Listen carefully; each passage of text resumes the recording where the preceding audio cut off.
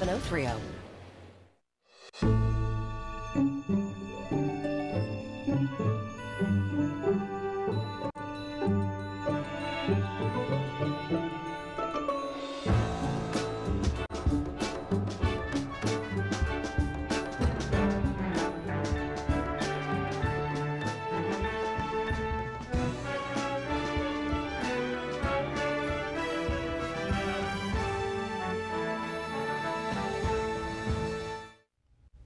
Hi, I'm Robert Osborne.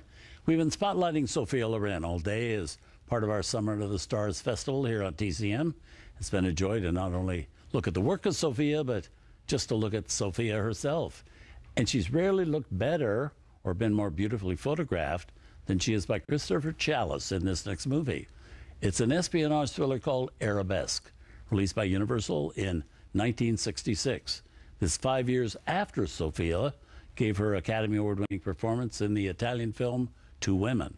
Our movie Arabesque is a project which was part of a production deal that Sophia's husband Carlo Ponti had made with her with Universal Studios after she'd returned to Hollywood from Italy, where she'd made several films for director Vittorio De Sica.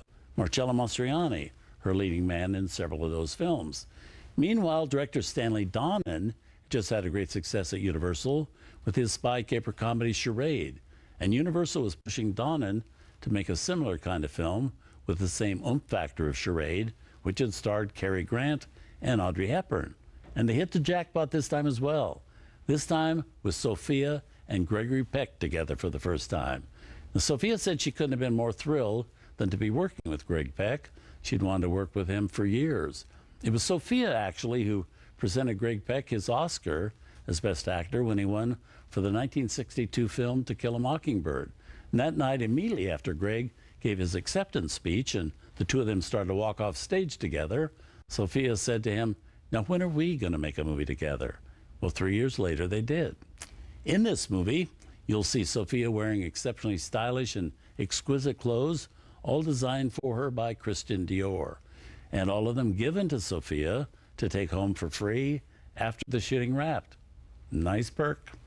Here from 1966 with the added plus of music by Henry Mancini, we bring you Arabesque.